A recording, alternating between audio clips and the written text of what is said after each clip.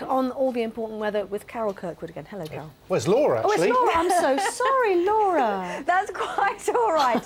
I'll try and be as good as Carol, but I'm sure we'll be saying hopefully the same thing. And that is that for many of us this morning it was a fairly cloudy, largely frost-free start through the day today, though, for much of us, particularly in the north, it's set to be pretty mild, but turning very breezy as well. The satellite picture shows we have had some breaks, particularly through eastern areas of England, northeastern Scotland later on today, but thickest cloud sits in the west because we've got a westerly wind. Thick cloud through western England and Wales will make it damp and drizzly. More persistent rain will edge into western Scotland, but to the lee of high ground we could see highs today of 13 degrees.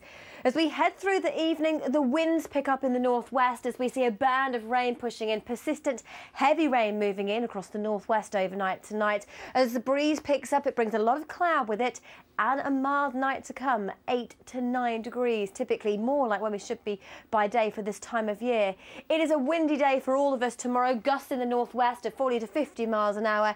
Heavy rain in the north will sink its way southwards, most of us having a wet day and all of us having a milder one as well.